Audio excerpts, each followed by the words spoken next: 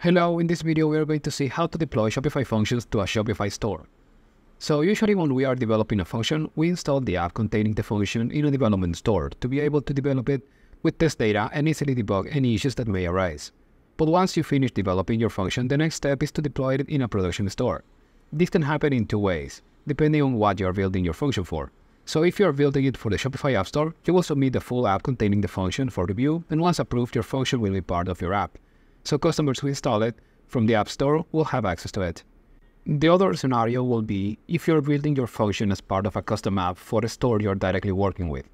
This is the scenario we will be covering in this video, but as a reminder, and as you can see here, Shopify functions which are part of a custom app will only work in Shopify Plus stores, with the only exception to this being development stores.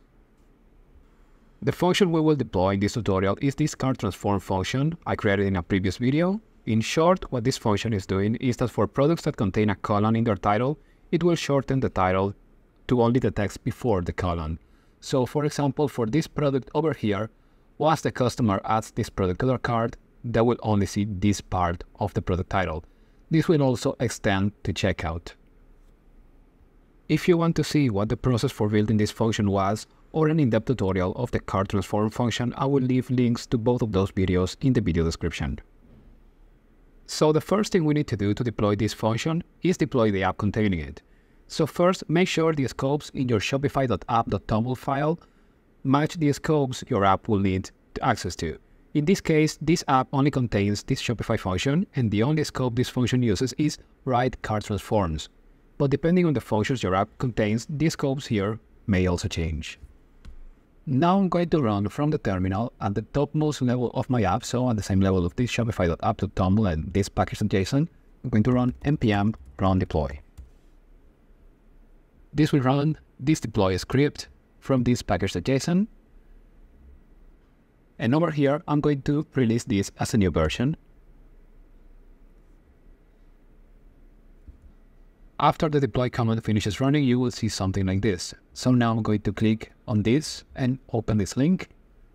You can also manually navigate to it from partners. If you go to Shopify partners here, then click on apps. Then over here, find your app. And in versions over here, you will get to this same screen. However, from here, we are going to navigate to distribution. Here we have two options, either public distribution or custom distribution. We are going to use custom distribution because we are going to install this as a custom app. But if you were to distribute this in the Shopify App Store, you will select this. Here we're going to once again confirm this is a custom distribution. And now here we have to put the URL of the store we're going to be deploying this to. In this case, it is this store, so I'm going to copy this part of the URL. Then add myshopify.com. And I'm going to generate a link. But before doing that, let's quickly take a look at this checkbox here, which is checked by default, and generally you will want to keep it like that. But basically, what this is doing is that Shopify Plus organizations can have multiple Plus stores linked to the same organization. So for example, a common use case of this is an organization that has one store for the United States market and another store for the Canadian market. As custom apps can only be installed in the store you specify here, what this checkbox does is that it will let you use the same install link for multiple stores as long as they are part of the same Shopify Plus organization. So now let's generate the link. And by using this link, I will be able to install my app in this function deploy store I created. Now I'm going to open a new tab and paste this link here, and it will ask me in what store I want to install this app. So I will select function deploy. Here we see that it can view and edit store data, Shopify functions in particular, because that's the scope we selected, with cart transforms over here if you expand this. And now I'm going to install the app. And as you saw mentioned at the top, this app is exclusive to this store. Now I'm going to open a new tab and paste this link here, and it will ask me in what store I want to install this app. So I will select function deploy. Here we see that it can view and edit store data, Shopify Functions in particular, because that's the scope we selected, with cart transforms over here. If you expand this, and now I'm going to install the app. And as you saw mentioned at the top, this app is exclusive to this store. So that's what custom distribution means. I cannot install this app in a different store after I send the link in the partners dashboard, as I mentioned a moment ago.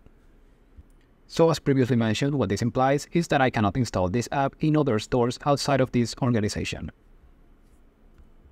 Now that the application is installed, we have to enable the function by running a GraphQL mutation. For applications that only include a Shopify function, such as this one, the process is to install the GraphiQL app so we can run the cart transform create mutation from there. So let's do that. To install Shopify's GraphiQL app, we have to go to this page over here. I will leave a link to it in the video description, and click on Install Shopify's GraphiQL app. From here, we have to select the scopes we need. In this case, write and read cart transforms should be enough. You can check any other of these if you want, but I will keep everything as is.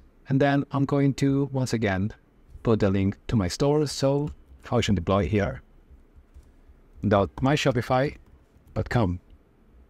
And I'm going to install this. Now from here, once this is installed, we should see a GraphQL editor over here. So the first thing we need to do is run Shopify Functions, a function to get a query to get the ID for function. So let's get the first 10 functions.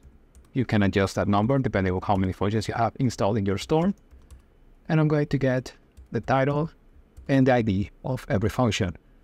In this case, the function I created is this one with this cart items rename title. So I'm going to grab this ID and copy it, because now I'm going to use it in the mutation cart transform create. So function ID here, I'm going to paste this. And then let's get cart transform ID, if this was successful, and user errors, code, and message if it wasn't. So we see an ID here, therefore this was successful and our function is successfully installed. So let's test it out. Before testing it out, a quick note about this step we just saw. Depending on the type of function you are installing, the mutation used here will change. This one, as the title suggests, is specific for cart transform functions. So here you can see cart transform create. But if you are deploying a discount code function, you will be using something like the discount code app create mutation. Or if you are deploying an automatic discount function, you will use the discount automatic app create mutation. So always take a look at the documentation for the function you are working with and use the appropriate mutation. So I'm going to preview the store here. And I use this product for testing. So I added a colon and then testing Shopify function after it. And if I add this product to the cart and view the cart here, we just see the 3P fulfilled snowboard. So everything that was before the colon, everything that was after the colon, including the colon itself, got removed.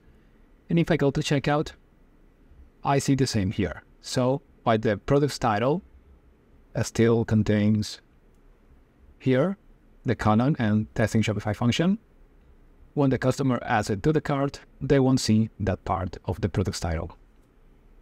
And just a reminder from the previous video that for the title we are updating with the function to appear in the cart, we had to make this modification, hit the code over here, replace item.product.title in the cart snippet over here to item.title, because we are not modifying the title of the product itself, we are modifying the title of the cart line containing this product. So that's why we have to use item.title. So let's say we want to push an update to the function. So let's add, for example, here the word updated at the end of the title. To see that in the store we deployed this function to, we just need to run again npm run deploy. Wait for this to load. And we are going to see here a prompt asking us if we want to release this as a new version or not. I'm going to select yes. And this is going to build the function and release it as a new version. And now if I go to the store once again, click on this product and add it to the cart, and view the cart here, you can see the word updated at the end of the product's title. And here, if I go to checkout, you can see the word dated again, which was the change we just introduced. And there you have it. This is how you deploy Shopify Functions. If you found this video useful, remember to like and subscribe for more Shopify related content, and I'll see you all in the next video.